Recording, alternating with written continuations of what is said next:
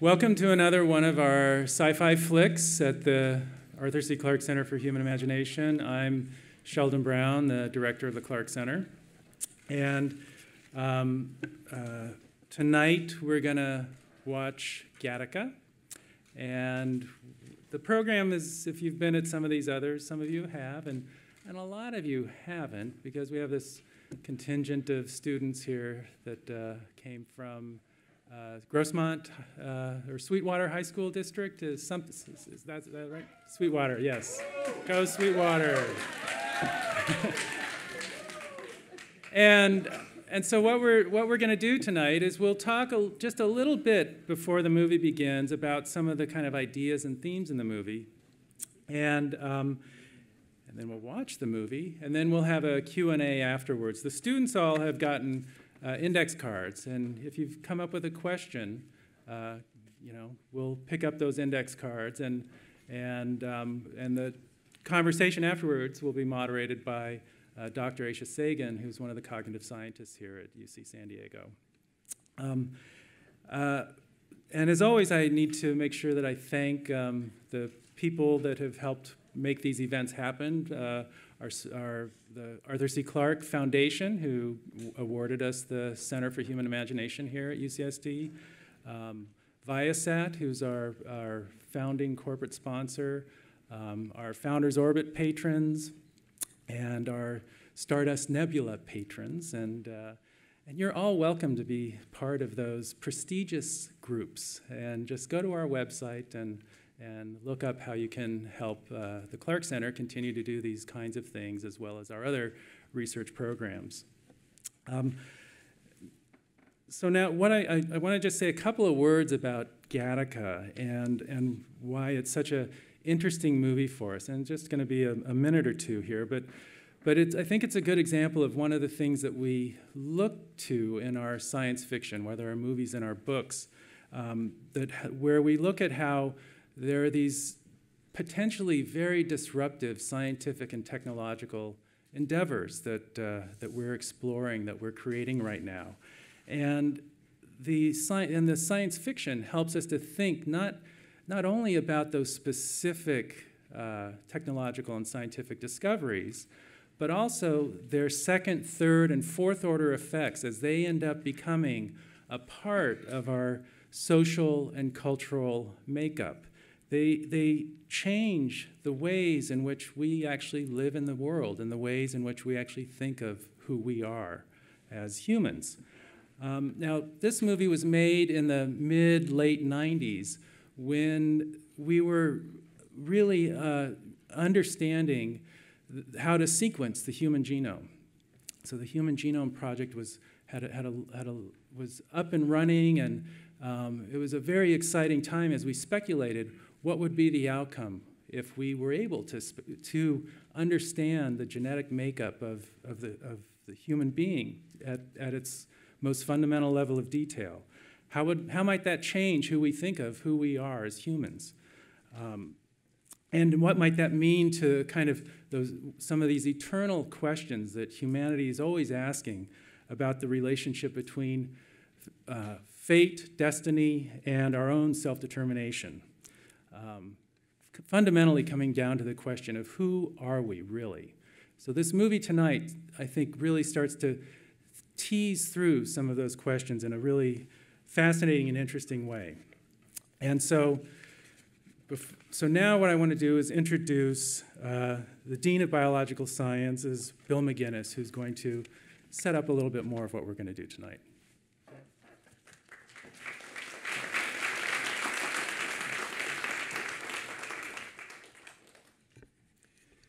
Hi, my name's Bill McGinnis, and one of the reasons that we're really interested in helping develop this program is to contrast science fiction with science, and to introduce those who are very interested in both science fiction as science, as I have been for the past 30-some years, and how those tensions inform us and how they delude us to some extent. Today we're very lucky to have this movie, which has been developed and brought by Sheldon and his company in the Arthur C. Clarke Center. And we're very happy to be a partner with them. And one of the people who's very generously supported this endeavor has been Don Yeckel, who's one of the supporters, the founder, the director of the Ray Thomas Edwards Foundation. Don, thank you very much.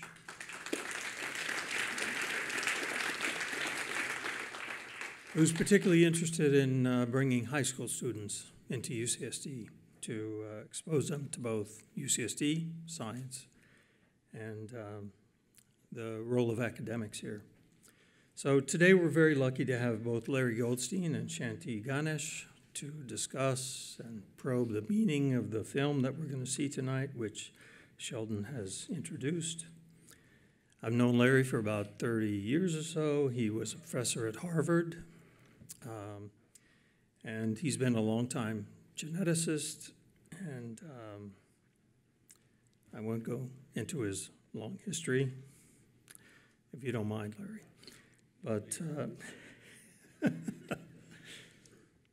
at the moment, he's the director of the Stem Cell Center. There's a long name for it here, but he's the director of the Stem Cell Center at UCSD. And he's had an enormous public impact on the interaction between genetics, stem cells, and society in San Diego and beyond. And our other discussant tonight is going to be Shanti Ganesh, who's a postdoctoral scholar at the moment at UC Berkeley. And she's been concentrating for a long time on the interaction between our representation as avatars and scientific representation of, Shanti, you're going to have to explain this better than I, but artificial agents. At some level, sometime, perhaps we will be able to present ourselves as avatars in gaming situations, perhaps understand more about ourselves. I look forward to that. So anyway, Shanti will introduce herself, and I think she and Larry are going to start off briefly before the film, and I'll let them do their thing.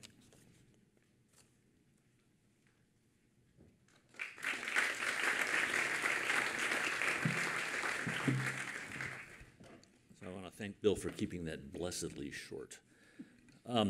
So I really only want to take 2 or 3 minutes at the beginning here, and what I want to do is just tell you briefly which of the technologies that you'll see portrayed in this film are reasonable with today's understanding, which are a reach, and that way you can sort of know what you can take for granted, because the most interesting aspect of this film ultimately is thinking about how is technology used, and how do we decide what uses to make of technology, because there's some very disturbing questions raised in this film, I think.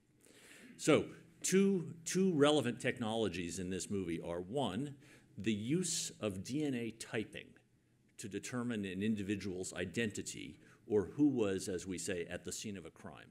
And as you know, that technology is in routine use now in law enforcement to try to figure out who is at the scene of a murder or who handled a murder weapon or what have you. And indeed, you'll see the use of DNA typing technology in this movie. It takes advantage of the fact that each one of us has different unique patterns in our DNA, our hereditary material, and it is very straightforward now to take a drop of blood or a bit of skin or a few hairs and determine whether the DNA in those materials are identical to somebody that you have information about in a database, say. We can do it now routinely in, I'd say, 6 to 8 hours is pretty reasonable with today's technology. You'll see it done in the movie in a few seconds, but I think that it's not that far off to get to the point where it is reasonable to do that in a few seconds. So that's one technology you'll see. The second technology, a much more problematic one, is modifying the human embryo so that you can obtain desired characteristics or remove undesirable characteristics in a baby and person in the next generation. And I can tell you from experience that if you were a mouse, we can do this very easily, extremely easily. We can't always make the mouse behave better or have a better form and function. That's the part that's a little dicey with this technology. But we can certainly make it worse, and we can certainly change the genes in the mouse and control them and do all sorts of interesting things. In humans, it is completely feasible to do this kind of genetic engineering of the human embryo, but with many of the same fears that we don't know how to make things better with current technology. We're pretty good probably at making them worse. To be honest, many of the experiments to develop that technology are probably, in my view at least, in and of themselves unethical. If you think about testing whether you've made a human embryo better or worse, who's the participant in the experiment, if you think about it, is the interesting question. But that technology is absolutely within our grasp at this point. But the question is, you know, can it be applied? Should it be applied? And how will it be applied in the future? And that's the other set of questions this film raises. So, Shanti.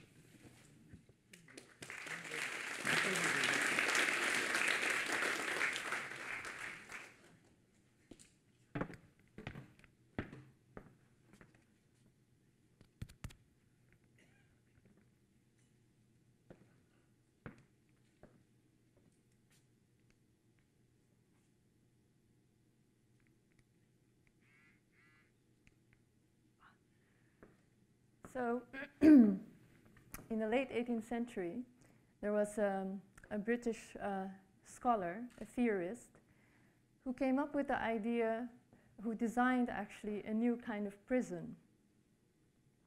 And the prison that he designed is called the panopticon. And the way it's designed, it's basically a circular building with in the middle a watchtower. And he designed it as a tool to regulate human behavior, or the behavior of the prisoners, without having to use torture or, violence. And how it worked is that here in the middle is a watchtower with a watchman, and around it are the cells. And in every cell is one inmate. And the person who's in the watchtower, in the central tower, he can see everything, but he himself cannot be seen by the inmates. Whereas in the peripheric ring, which is the circle, everyone who is in the circle, or in the cell, can at any time be totally seen, but they cannot see each other, and they cannot see the watchman. And the idea is that just the very fact that there is a chance that you can be seen, that at any point this beam of light can be aimed at your cell, just the awareness of that chance alone is going to regulate your behavior. You're going to behave in a way that when the light is shined on you, that you will not be punished. And about 2 centuries later, there was a French philosopher called Michel Foucault who said, well, actually, this idea of the panopticon, pan means all, and opticon refers to seeing, so seeing everything. This idea actually also applies to the society after industrialization. And in such a way that our behavior is regulated in such a way that we are constantly being seen. And you can maybe relate it to when you're on the internet, you can be followed. Your behavior on the internet can be followed. And he said, well, actually, so not only in the prison, but actually in society as a whole, we are aware that whatever we do, we can be at any point be seen. We don't know by whom. For example, the CCTV cameras in England. We don't know who is watching us. But just the awareness of that we can be watched is going to regulate our behavior as citizens as well. And this is called the society of the spectacle. But this visibility, this constant chance of being seen in our behavior is actually a trap. And another French philosopher, you could say, called Guy Debord, wrote a book about it and called The Society of the Spectacle.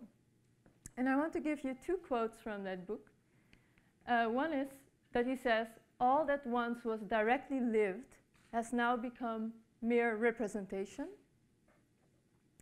And the other thing that he says, the spectacle is not just a collection of images, rather it's a social relationship between people that is mediated by images. And of course, he wrote that in 1967, and now, you know, we have Facebook as a very good illustration of that.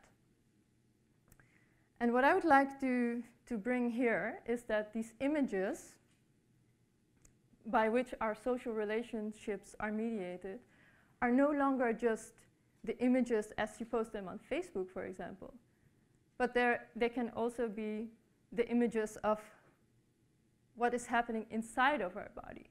So it's not just our photographs or our behavior that are the representation of who we are, but increasingly so what is happening inside of our body, inside of our biology.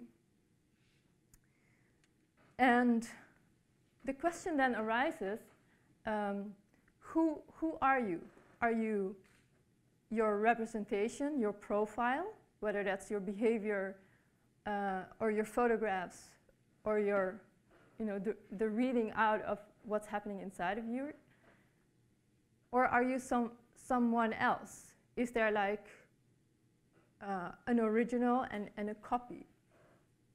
And I find it interesting that Guy Debord was able to imagine that there was once a directly lived self and a representation. And what I would like to ask you, since we're here at the Center for Human Imagination, is to try to imagine a world beyond this spectacle of representations.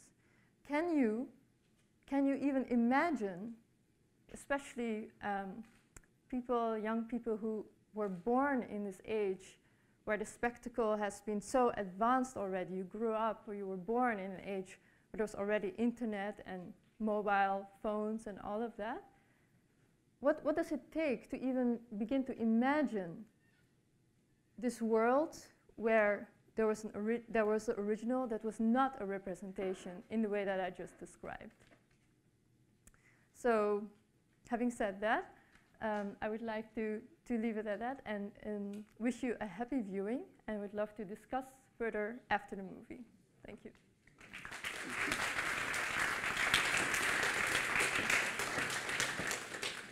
Okay, hope you enjoyed the movie.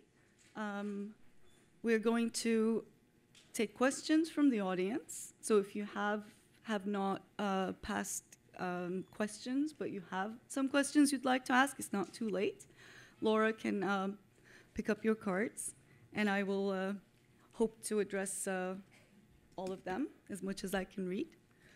So it would be interesting to get different takes on the same kinds of questions, both in terms of the biology as well as the implications on society. Our first question is actually most likely a biological question. Is it really possible to determine a person's lifespan from their genetic code? Well, so first of all, I do think I'm qualified to say something about society here. I do remember being a citizen and all. Oh, I did not mean that you I didn't check that at the door. At all. just combating the myth about scientists. So I think the real answer is, at the moment, we cannot adequately predict human lifespan from a person's genetic code. It's possible that one, at some point, might be able to determine total lifetime risk for various diseases and things like that. But let's be realistic. Nothing can predict whether I'm going to step in front of a car. Or my lifestyle, or anything else that might affect that. So a little far-fetched, I think, ultimately. Yeah. So let me maybe expand on that a little bit. I mean, there's a long-standing debate, both in science as well as in philosophy, about how much of inheritance or how much of of our traits are inherited versus learned. And I guess recent research in your field has been showing that even our genome isn't as static as we thought, that the expression of those genes is much more dynamic and can depend on input, not only input, but also even our mother's lifestyle or stress levels. So does that make everything a lot more complicated than initially thought when this movie was made? So what Aisha is asking about is an area called epigenetics, where the sequence of the DNA itself determines part of how the DNA is expressed in the form and function of the resulting organism, but there is also long-term environmental effects on the way the DNA is expressed and read. And some of the interesting studies have suggested that the stress level of a mother during pregnancy will have an effect perhaps on the gene expression patterns in the offspring that are lasting throughout the life. So yes, that makes it more complicated, I guess you'd say. Probably makes it more interesting as well. And, you know, ultimately there is this deeper question that I think you're driving at, that a film like this drives at. You know, to what extent do we accept that everything that's relevant about us is simply our genetic makeup? You know, is there really free will or not? I happen to be a big believer in free will. And there's a lot more to risk of disease or disorder or accident or fate or behavior or life than is coded in our genes, probably. I suppose it's possible I'm wrong about that, but it seems like such a dull possibility. Did you have, yeah? Yes, I would like to add to that, actually, that I think an underlying question is also, to what extent do we want to let our choices in life depend on chance calculations? So do you see life as you know, is the goal to reduce risks? Do you see life as a chance calculation, or do you see life as an unfolding process? And I think that became very clear here in this movie. So genes, genetic predictions is one, but you also see it in your daily life, like when people apply for a job or a school, they say, well, I'm not going to apply for this job because what are the chances that I will get it? And that's actually quite a fundamental question when it comes to imagination and creativity, because for those processes to happen, you also need people who are willing to be non-conformative, who are willing to be recalcitrant. And so free will is related to also being able to say no to a profile that's being imposed onto you. And so I thought that was very nicely illustrated in this movie. Yeah. Thank you. This is actually a related question. Can you determine personality from a genetic code? It is obviously related, but I guess disease risks is one thing that we know, at least in some cases, to be heritable. What is the state of the research at the moment, something like personality? Yeah, so it's an interesting question, because on the one hand, obviously, I think you'd say personality is shaped in many ways by your experience in your life, and how did your parents treat you, or what kind of experiences did you have in playgrounds when you were a kid. On the other hand, there are aspects of personality that do seem to have strong genetic influences.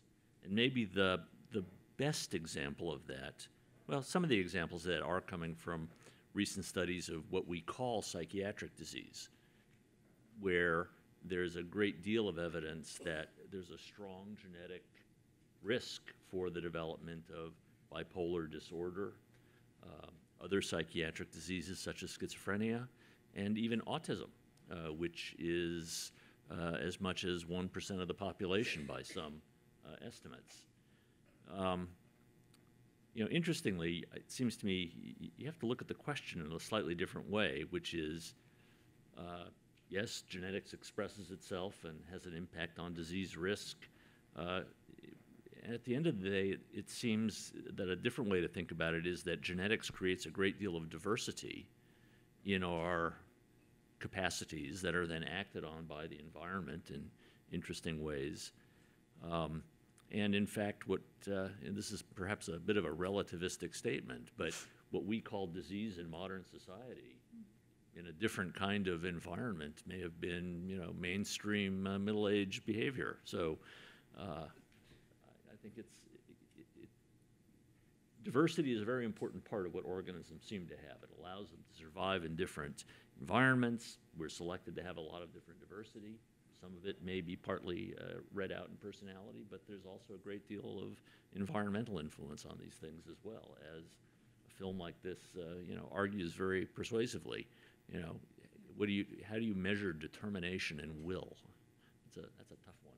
Oh, and also cultural variability in these things. Did you have something to add about this, Shanti? Yes, I have something to add about it. So in the Netherlands, which is where I'm from, there are a lot of migrants, as there are here as well. And one such group are the Moroccan people who came as guest laborers, we call them in Holland, in the 60s. And recently there was research that showed that there's upward mobility in the newer generations, but it showed that the Moroccan young professionals who were living in the white neighborhoods, so to call, had a higher chance of being schizophrenic or getting schizophrenia. So that raises a lot of questions, like how about the interplay between environment, culture, and genetics. And also, exactly what you say, maybe there's a function for diversity. I think I read a while ago that a lot of genius scientists or genius people, they either have someone in their family who had schizophrenia, or they had some psychosis themselves. So to say that you want to eliminate all those diseases from happening may not be so maybe it's not so straightforward, the relation between disorders or personality disorders and talents. Actually, I have a bunch of questions that are related to this general theme of diversity, so maybe we can continue a little bit more about this if you're okay. Both biologically and culturally and socially as humans, but other organisms as well, my understanding of biology is that for evolution to work and be creative, so to speak, it needs a little room. We can't, reducing genetic diversity would seem to could possibly have a sort of an avalanche type of effect. Are there examples of this sort of thing that we already know, that restricting the diversity of a species can have negative effects in unintended ways in the biological sense, and also, as you touched upon, is it a good thing for the species as a society, for humans? Well, let's see. So that's several questions rolled Yes. into one. So I think, statement number one is you cannot have evolution without mechanisms that generate diversity. You have to have mutation and natural selection, or you can't get changes in form and function over long periods of time. Whether any organism has yet been documented to have what you might call sort of minimal or low diversity generating potential, there are a couple out there. Bill's probably going to remember the name of this beast better than I am. What was the one that Matt Meselson was working on there for a while? It was one of these organisms that the claim was it had no sex.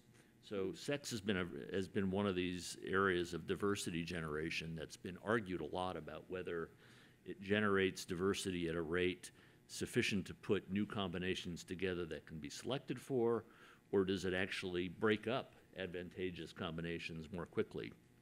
Rotifers. So there's a kind of rotifer that apparently doesn't have sex.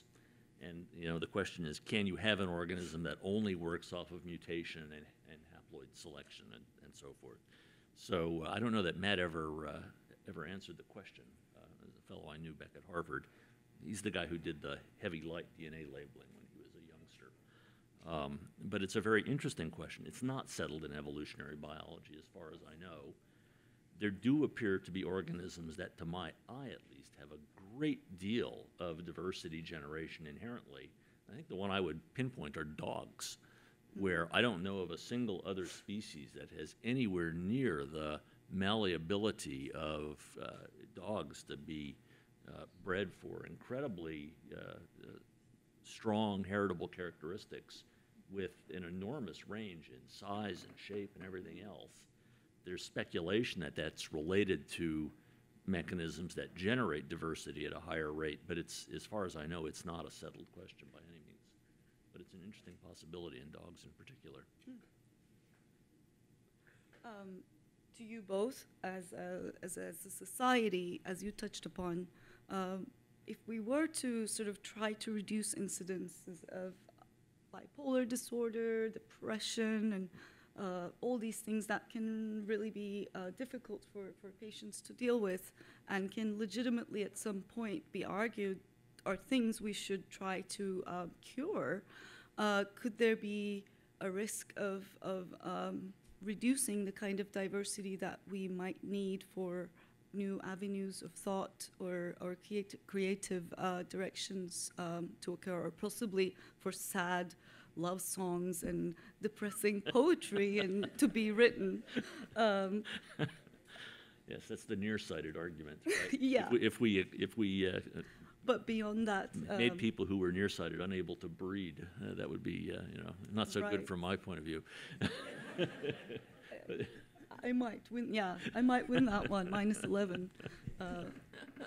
I can't see anything. So, do you have anything to expand upon that, Shanti? Maybe that you touched upon the schizophrenia thing. Yes, I do, but I'm blanking at this moment a little bit. Maybe we can come Again, to it's one of these issues that you don't really know. When you talk about the origins of human creativity, it seems to me that we don't really understand it. There are examples of, for example, the mathematician who is the subject of the book A Beautiful Mind.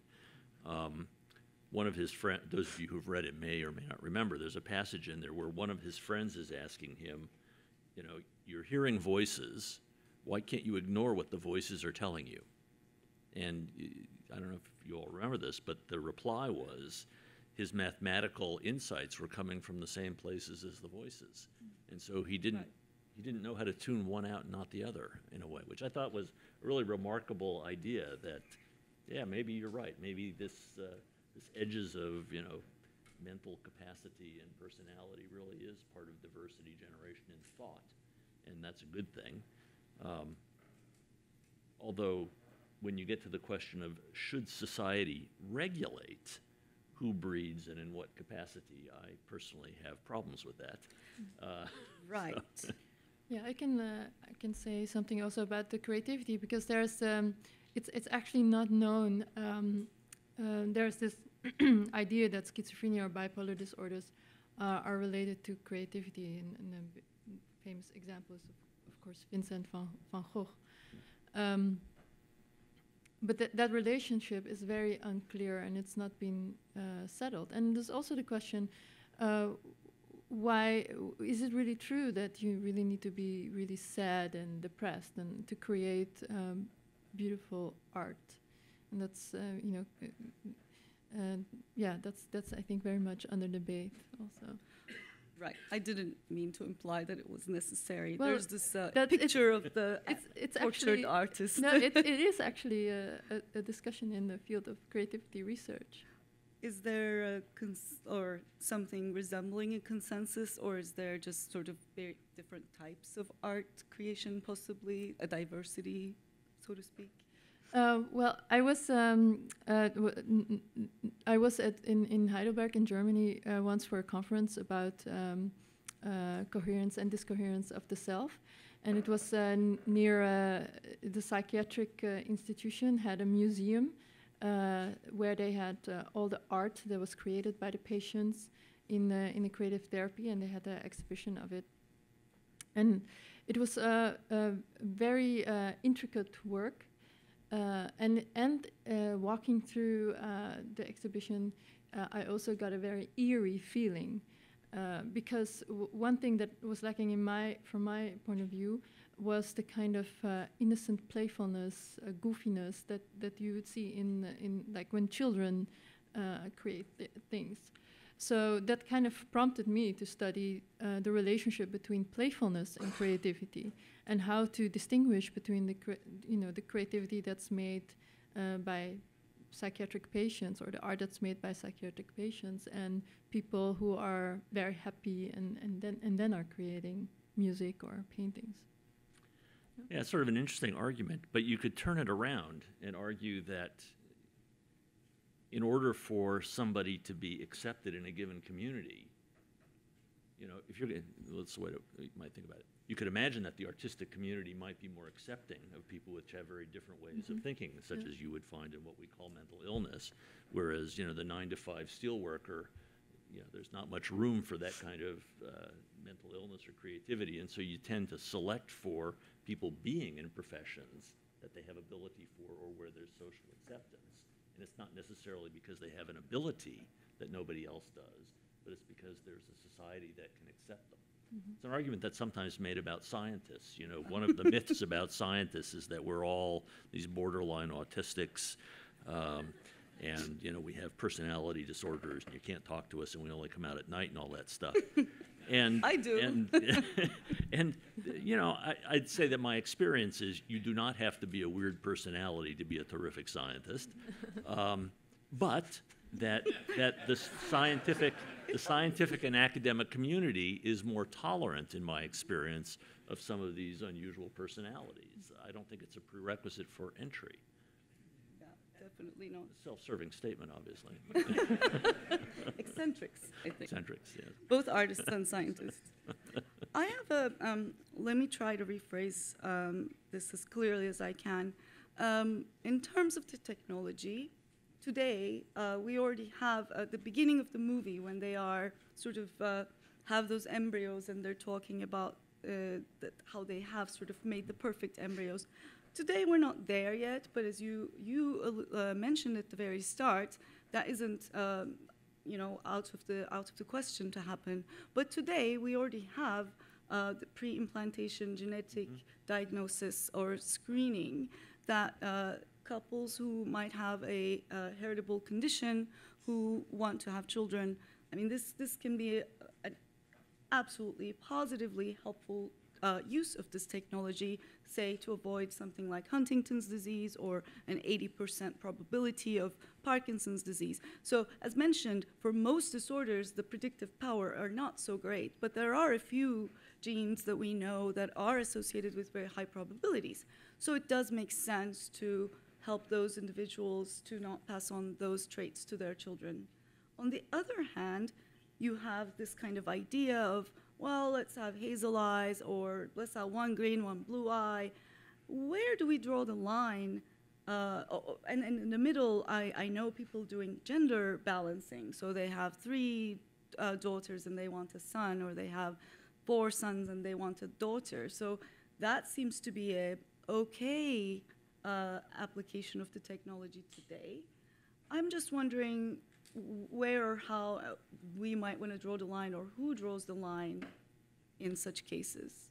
Well, that's always the question. So I think if you examine the statements you just made, even the question of, is it okay to remove an embryo that has a 100% chance of developing into a person with Huntington's disease, or let's even make it worse, a child who will die in the first year of life? Is it okay to not allow that embryo to implant and to remove it from the population? There are members of American society and worldwide society who would say that is not permissible under any circumstances, no matter how severe the disorder. There's one great extreme, and then you have probably another extreme who would say, well, it's okay to pick eye color and pick hair color and pick skin color and pick intelligence if you knew how to do it, which I don't think we do. And then you have everything in between. And so the question really is, how does a society make decisions like that? And, personal bias, obviously, is that democracy is the only thing we've got that is even remotely able to grapple with situations like that in a way that is at least palatable in some sense. And we vote. And I think I'm not prepared to have anybody impose those decisions from above. I don't think that there should be a single authority who says where the line gets drawn. But it does bring up a great many uncomfortable questions about how does one draw the line, who draws it, how much of the technology should you understand? Are experts the only one allowed to have a vote in that? Or should everybody have a vote in a pluralistic society? They're hard questions about the nature of decision-making in pluralistic societies. But I'd argue that at the end of the day, it's better than all the alternatives that we have if you think through it. That would be if you compare democracy to other kinds of societies. But even within democracy, within different democracies across the world, there's a difference in how privilege is distributed. And I read an article by activists in India who say that in India there's a preference. I'm generalizing now, but there seems to be a preference for male babies over female babies, and that is actually the rich people who have access to that technology. They are actually perpetuating that preference and using modern technology to do that. So, democracy, yes, I think is kind of a prerequisite. But then within that, there are so many complex interactions between culture, technology, and privilege that come into play. And it seems, when I think about it, it's like, how are we ever going to solve that? I didn't say the answer was easy. No. Yeah, but I think it's a really tough question. And of course, it's not only in this area where one confronts that kind of issue. Yeah. You confront it every time you think about the uses of technology. It gets into this question of, is the ability to select for children of a particular sex so inherently evil that we never want to develop that kind of technology? Yeah. Or is it the use of that kind of technology that we want to regulate? And you still get back to the question of who decides. On that note, actually, well, we already have, as far as I understand, in China, some millions of extra male humans than female humans that accumulated. Given China's population, it's not a small number. This is through the use of non-high-tech selection of what's considered to be a privileged gender. So if we, I'm going to get into hard questions because I have some here. They were pretty hard. More hard questions. So in this film, we see that the privileges of today, such as gender or race, have been transformed into this genetic privilege. You have a good DNA score of various, however they measure it. And I found it quite fascinating that in parallel that they had diversity based on the factors that we consider diversity today. So they had Asian, Black individuals who were successful and also not successful in underclass or the privileged class in that society. We know, of course, that biological evolution can happen much slower scale than cultural evolution, but cultural evolution still takes time. So even if we were to somehow top-down have this possibility of testing the DNA and getting a measure, it seemed to me the most sci-fi part of the movie was that we would lose what came before, that suddenly it wouldn't matter what color your skin was. I just could imagine people going to the doctor and saying, well, if we really do want to give our child the best start, isn't it true that we have some racism in this world, so wouldn't you want to sort of minimize that? It seems like there would be a transition period at least, or is it ever realistic to think that we would lose our historical baggage of privileges that we've lived with for a really long time. Is that? Yeah, I think it's very interesting how you make the distinction between genetic evolution and cultural evolution or behavioral evolution. And I'm not sure if you can really distinguish those two in that sense. Because, yeah, it's like going back to the previous question, like how we decide what is allowed and not. It always goes together. Mm. No, I guess I'd look at it slightly differently. I think you could make a strong argument that culture evolves much, much more rapidly than organismal species evolution happens. If you were able to do the experiment of breeding a present-day human with a human from 10, 20, 30,000 years ago, I suspect they would interbreed quite freely if you could set the experiment up. But the cultures would be unrecognizable. I mean, totally different. The value, what somebody would regard as attractive, or would skin color matter at all to somebody from 30,000 years ago? But so I think maybe it's not so unrealistic to imagine that we could learn to be colorblind in the next 50 to 70 or however many years with this time period happens over. You do see hints of it happening, I think.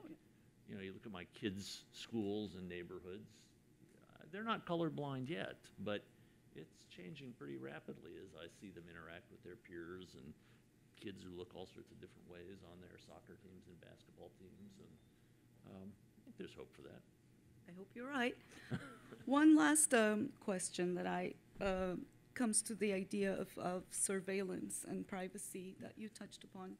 So in this film, we see that this aspect is extended on a very routine basis, just like you might get pulled over and hand over your driver's license, you are asked to hand over your biological data. And in some sense, I think that a lot of us have a lot of sort of fear or apprehension about such a situation. But of course, my understanding here is based on a book that's not necessarily, a popular science book, but I read a book called The Immortal Life of Henrietta Lacks, the HeLa cells. And it's a fascinating book for many reasons, but basically cells that are used in every biology lab today were derived from this one woman, Henrietta Lacks. And through reading that book, there's multi-layers of the story. But one thing that I learned is that the family of this woman finds out about this, and they have a very complex relationship to this idea that their mother's cells are duplicated billions, trillions of times, and they didn't know about it, and they're like, shouldn't we get paid for this? So many complicated things. But one thing that I learned was surprising to me is all of our tissues, if you've been to hospital any time at all and given blood, urine, what have you, that is considered abandoned tissue, and you don't really own it anymore. So we are already giving away, there's all this concern about privacy, yet at the same time, we've all given away our data already. Is this, is this going to really turn into a use such as Google uses our browsing behavior to direct ads towards us? Will they also be using our genetic data? Is this a real possibility, you think? Well, I know from the Neuroscience Institute where I worked in the Netherlands that, and I'm sure it also happens here, that insurance companies seem to have a lot of interest in genetic studies and in genetic neuroimaging studies. So I think we're definitely moving in that direction. And I also think that the calibration is changing, like how we are, as we're dealing with these questions, we're also shifting towards, it seems, more ease. Just look at the way Facebook works and the privacy there. And when I was doing my PhD, doing neuroimaging, I would always give a CD with the anatomical image to the students who participated. And I always said to them, treat it as your medical file. Because it's very rare that you're 20 and you get a brain image. It's like a baseline measure of your brain. And I said, but treat it as your medical file and keep it, in a safe place. And a lot of them just post it as their Facebook profile picture, which is like you know, to me, that's like, whoa, that's big. But for the generation that's growing up with all these images, apparently it's easier to share that. Well, that was what we saw enacted in the movie, right? Your DNA sequence determines whether you're eligible to date Uma Thurman, right? So, or Ethan Hawke, apparently. But I think, you know, so I think the good news is there is actually developing legislation in the United States. There is something called the Genetic Privacy and Non-Discrimination Act, which forbids discrimination against people in federal hiring based on genetic information. And I think that's the right kind of trend. And in fact, it is ultimately getting at this question of shared risk. I mean, I think I'd argue if you really knew everything about everybody's genome, you'd find that we all have lots of risks for lots of things. And really, the only way to manage that as a society is just to share the risk across the board and not get so worked up about whether, you know, we have a slightly greater chance of developing this disease or that disease. Last time I looked, nobody's immortal. You know, there are differences in degree, apparently, and, you know, obviously there are extremes that one wants to be cautious about. But I think it's the right trend. I think that if you look at the current trend in genomic studies, it's unlikely that there will be any real privacy in the coming years about an individual's unique genetic type, if for no other reason than if I sequenced a few of your children, I could pretty much deduce what mom and dad look like and vice versa. And so there's a great deal of information to be gleaned about any one of us just from sequencing our relatives. And there is no way to require that I have to give permission for my relative to be sequenced, say. So I think we are looking ahead to a time where this information will become probably available in ways we're not yet comfortable with, but that the solution is to enforce non-discrimination.